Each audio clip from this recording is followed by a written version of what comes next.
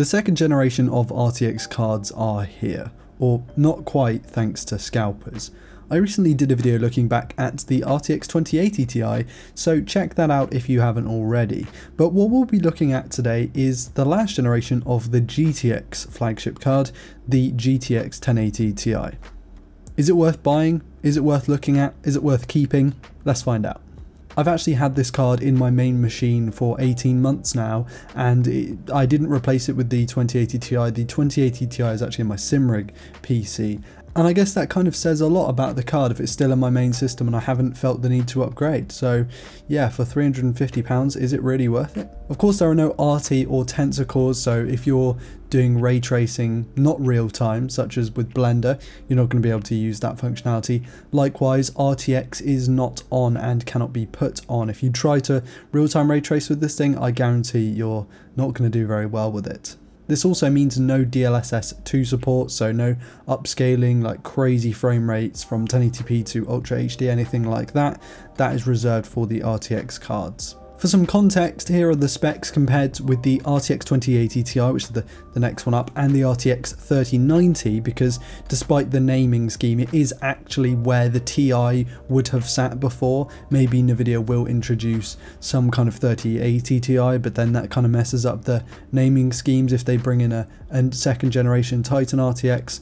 Yeah, naming schemes for tech in general are just awful, so I don't know. For now, it does fit that Ti gap where there isn't a Ti in this current generation. It's actually crazy to think that all three of these cards are in the same performance sector, at least on release, because the specs and the overall throughput are just completely out of whack. They are so different. Obviously, going from the 780 Ti to the 980 Ti wasn't a huge jump, but from the 980 Ti onwards is kind of nuts. So the 1080 Ti, when it came out, was an absolute beast and was really made for high resolutions, you know, Quad HD, Wide Quad HD and Ultra HD. After playing with it for, 18 months, I found that Ultra HD really isn't its forte. It's not quite built for that, and I think that the RTX 30 cards do a better job of Ultra HD gaming. But what I found this card kind of likes is Quad HD, like high quality settings, Quad HD and Quad HD wide, which is why I did all of my testing on the 3440 by 1440 resolution, of which my main monitor is. It's only 60 Hz, so I mean it's not going to matter when it comes to the actual benchmarks, but I'm looking for something that's going to saturate 60 Hz on this panel here. Of course, it's got 11 GB of VRAM, which is plenty of VRAM for that kind of resolution, and plenty for, I video edit, Premiere Pro, After Effects, Photoshop, Lightroom. Those are the apps that I use for my job and I use this machine for. They seem to work just fine, so I wouldn't consider that to be a poor point whatsoever. 11 gigs is actually one more than the 3080, which has 10 GB of buffer, so there's actually more there. Of course, it's not as fast and everything like that. And to give full transparency, the test bench is an 8700K i7, that's a couple of generations old at this point, but I imagine if you're looking for a used graphics card, you've probably got a used PC in general, so that's kind of how I imagine they'd fit together. 32 GB of 3000 MHz memory, as well as an EVGA 850 watt power supply, which I know is overkill, but it is something that I got on a deal, so I thought it would sit nicely in there. And all the games are run off of a Kingston NVMe SSD that's actually on the board itself. What I'm going to do now is leave you with the numbers. I tested a myriad of different titles, ones that I think kind of make sense for this card, and then I will meet you after the music.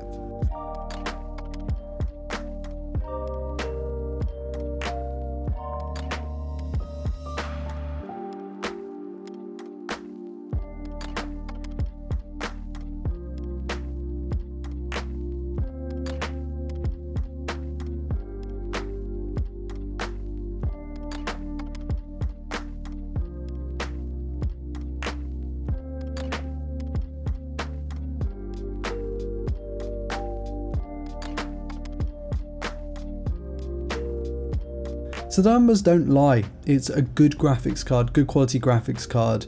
Through my testing I did find that maybe the wide Quad HD isn't as good as I thought it was. Maybe I was just thinking too kind of optimistically about that. Some of the offerings are happily over 60 FPS, some are quite a lot higher than that, 100 FPS, and some dip below that, like Control is quite a demanding title. So it's all going to depend on what games you use, what games you play, and your settings. So I set a lot of mine from medium to high because that's where I imagined they would sit quite comfortably, and they do.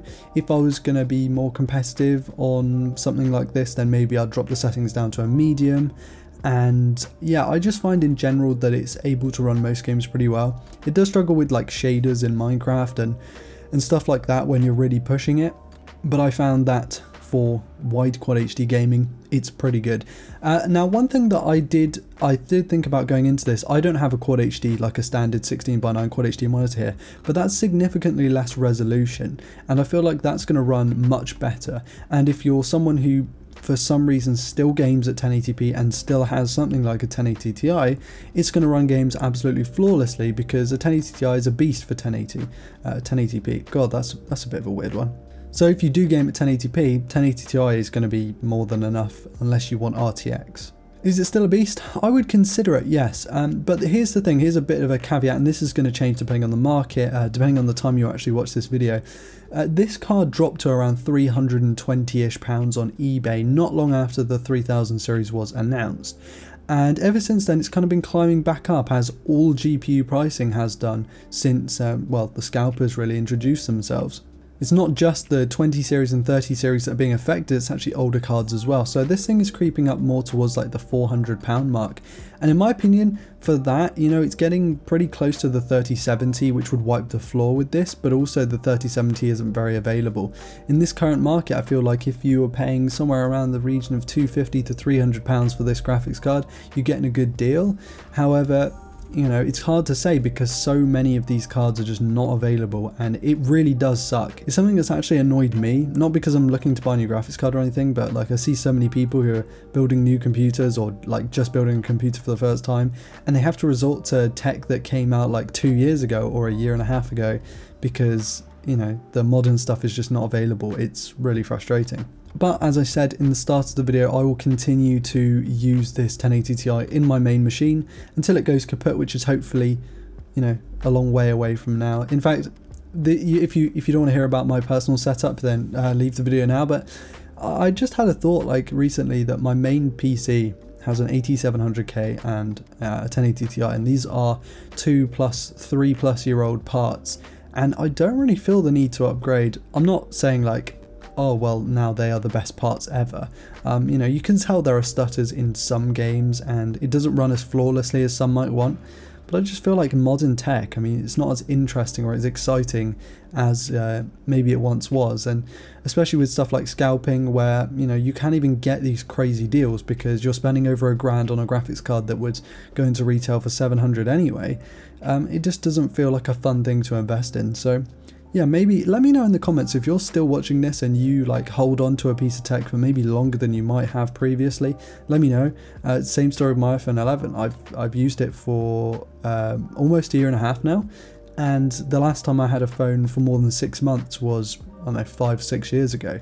So, and obviously that's because I'm a phone reviewer, but even still, you know, I'm still a phone reviewer, but I'm holding on to a phone for, you know, maybe even 2 years. So it's kind of strange how tech has progressed, or maybe degressed, is that a word? Regressed with me. But yeah, anyway, I'd like to give a massive thanks to my patrons. You guys are awesome for being continually supportive. And whilst you're here, please do hit like, dislike, comment, and subscribe if you're new around here to miss a video like this one. I've been Ryan Thomas, and I'll catch you later. Peace.